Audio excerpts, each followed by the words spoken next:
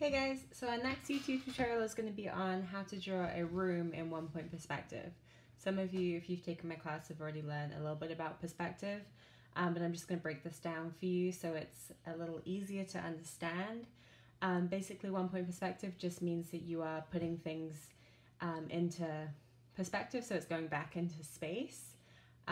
So I want you guys to try and set it up the way I do, and then it should be easy enough to add in the different elements of your room. You can pick like your actual room, you could pick a room in your house, you could pick a room that means something to you, you could do a dream room. It doesn't have to be a room that you know.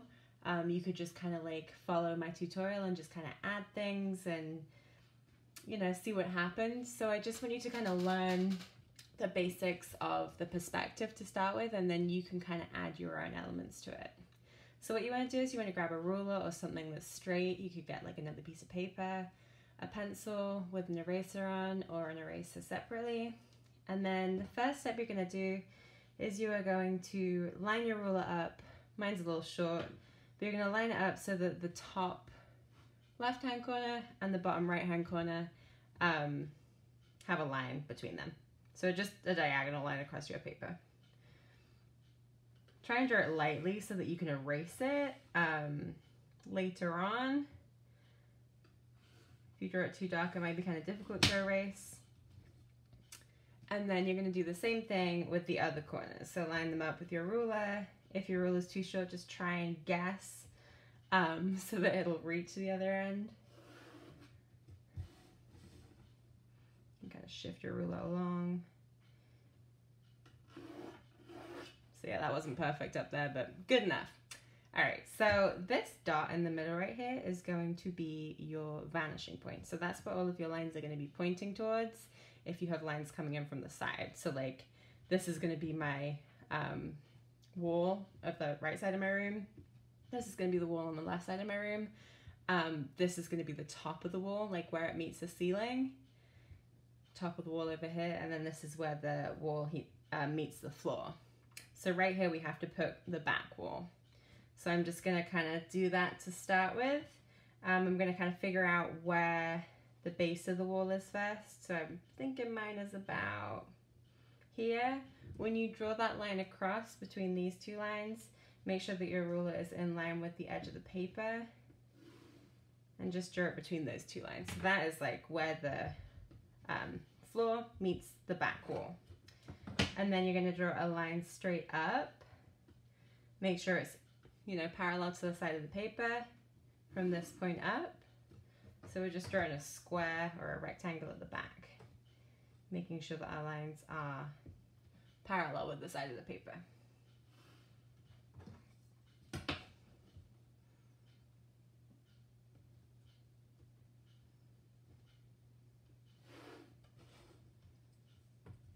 Alrighty.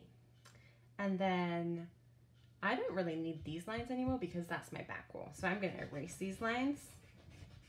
If you want the back wall to be a little bit bigger, then you would make your rectangle bigger.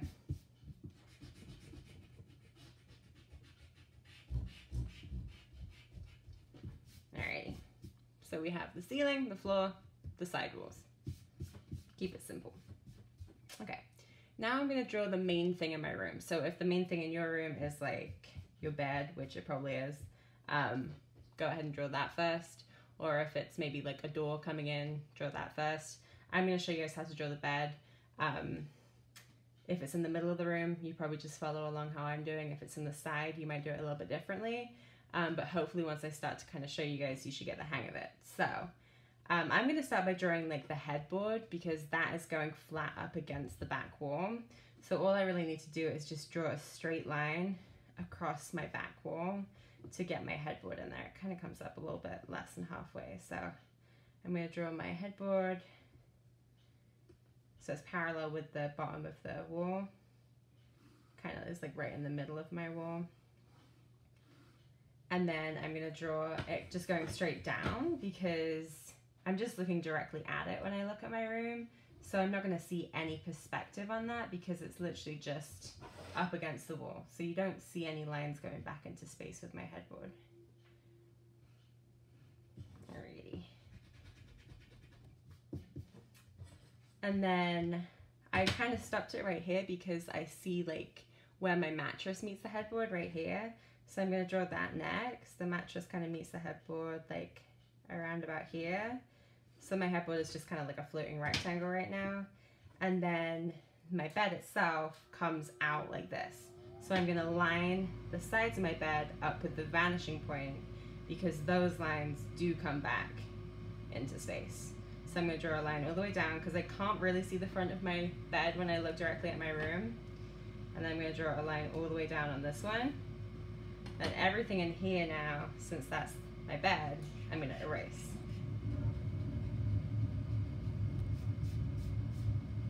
Alrighty. So that's my bed.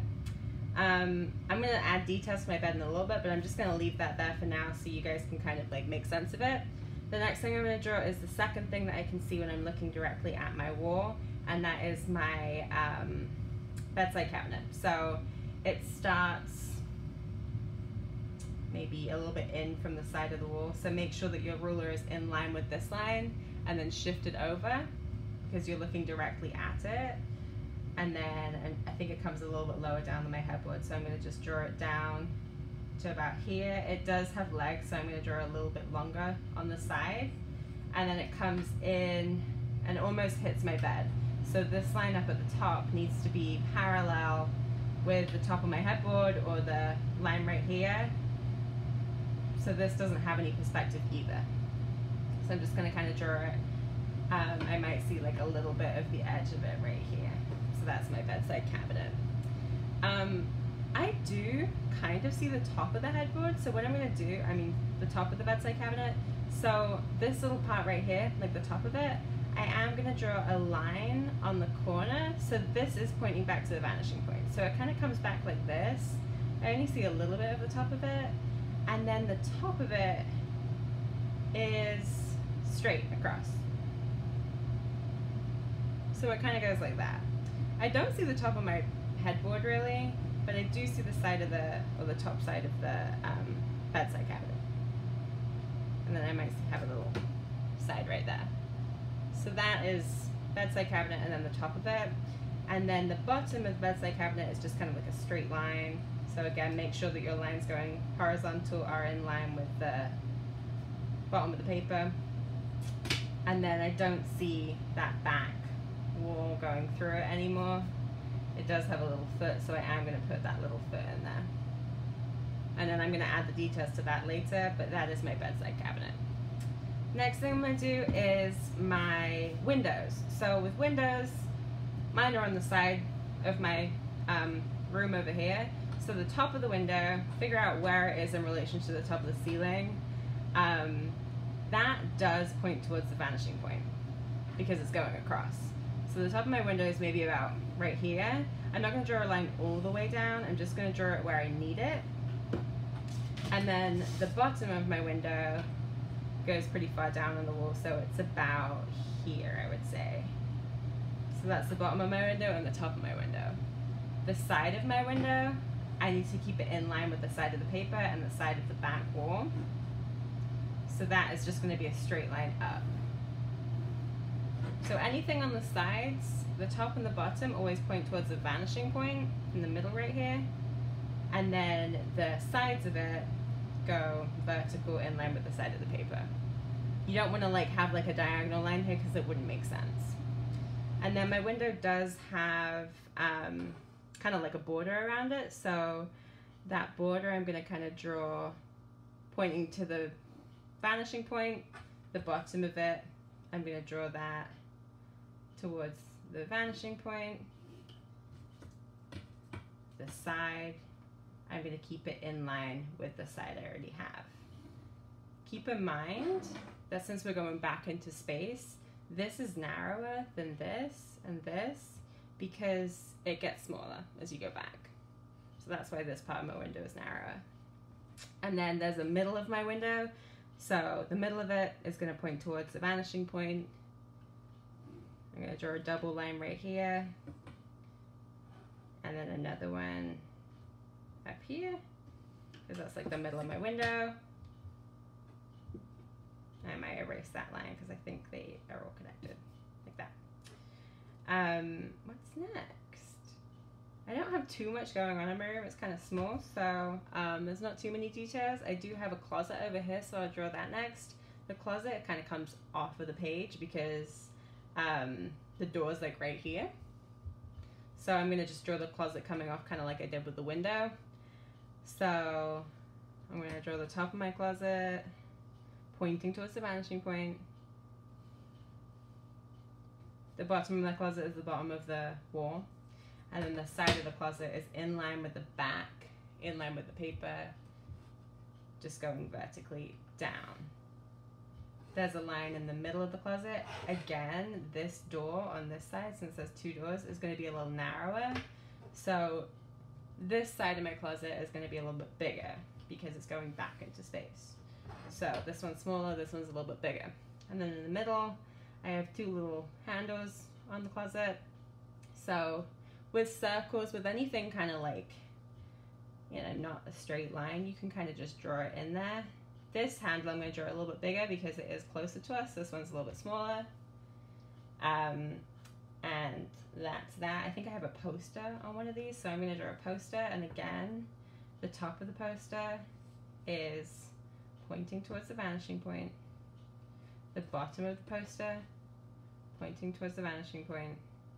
The sides of the poster in line with the side of the closet.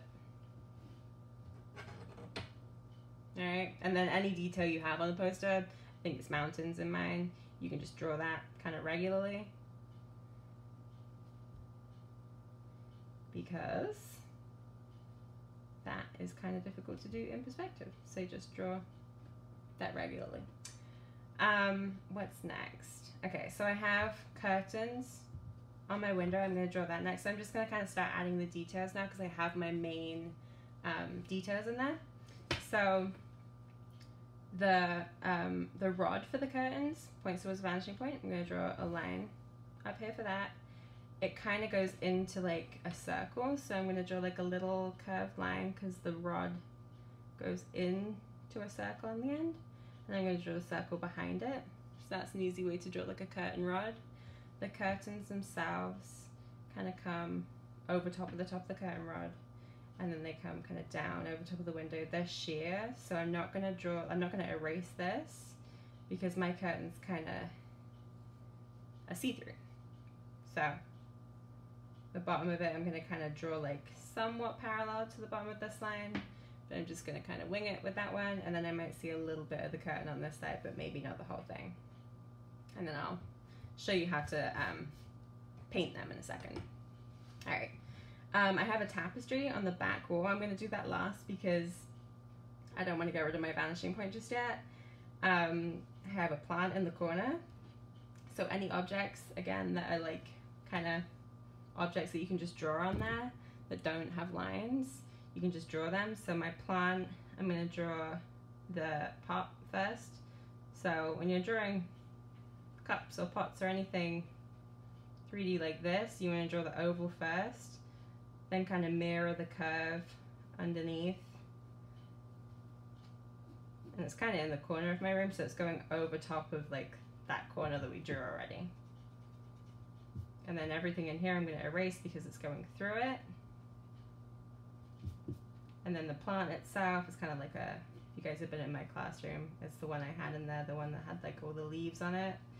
So it's like got like a big stem, and then it's got like these leaves coming out like this. Kind of comes all the way up. I'm not really sure what kind of a plant it is, but it's fun. All right, and then I think over here I have another plant. So that one is like it's on a stand. So I'm going to draw like the top of the stand first with my oval. When you're drawing ovals, like keep your hand moving and moving and moving until you get it right. Then it has like a little ledge, so that's the same curve as this up here. Straight lines on the side, it's like a little tray on the top. And then the legs of it kind of just come straight down because they're vertical lines. Make sure if you are drawing something on the side here, make sure it does come into the floor, because you don't want it floating on the wall if it's attached to the floor.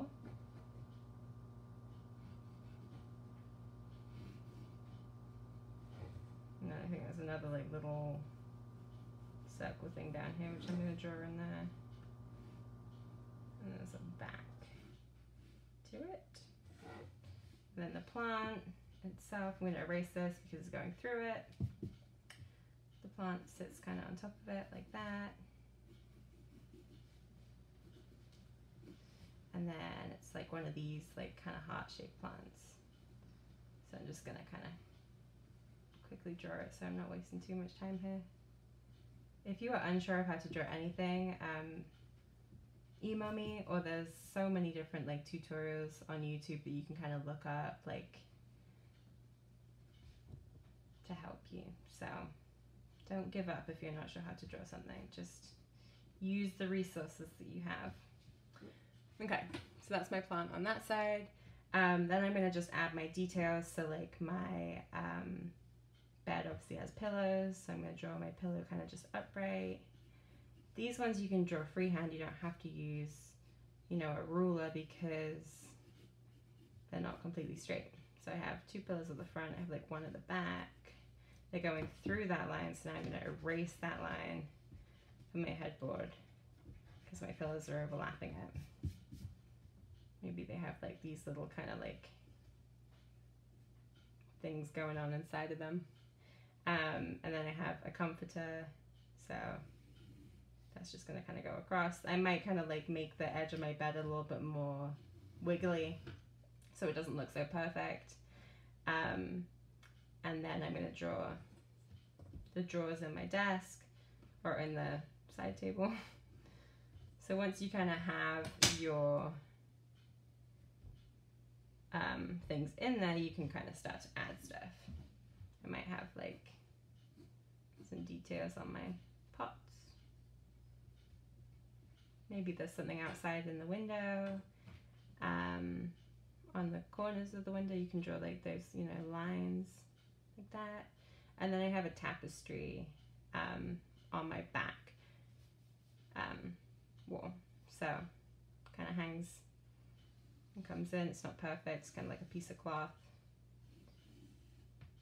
So that's the last thing I'm going to draw because then I'm going to get rid of this vanishing point. So my tapestry is like a big plant.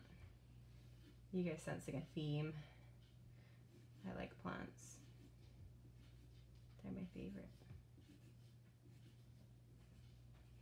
Just like one of those big palm leaves with lots of little details on. So I'm doing this kind of quick for you guys because I've made another one that I'm going to show you how to color in a second. But once you have all of like your bed and anything else on there, or your sofa, then you want to kind of add the details. So start with like the big things that you're going to actually be using the perspective point for, and then you can kind of start to add your details on. Alrighty, so the next video I'm going to show you guys how to color. It's going to be a time lapse, so I'm not going to be talking during it, but you can just kind of watch how I paint it, just if you want to get some ideas. Once you've finished with your room, you can color it with colored pencils, you can leave it, you could outline it in Sharpie, you could color it with just a pencil and try and shade it. If there's, you know, a window, the light would be coming in from here, so like you would see a shadow on the left side of things. You could color it with markers, you could make it look crazy and add cool patterns to it. So I want you guys to really take this and then add to it. But again, on my next video, I'm going to show you how to paint.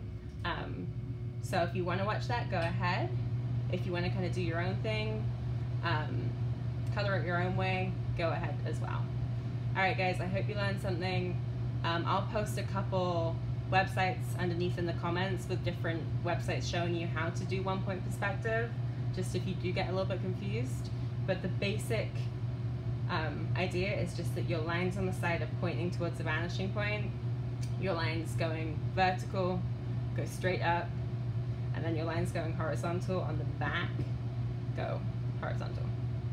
Alright, good luck. I'm looking forward to see what you guys create, and I will see you next time. Bye.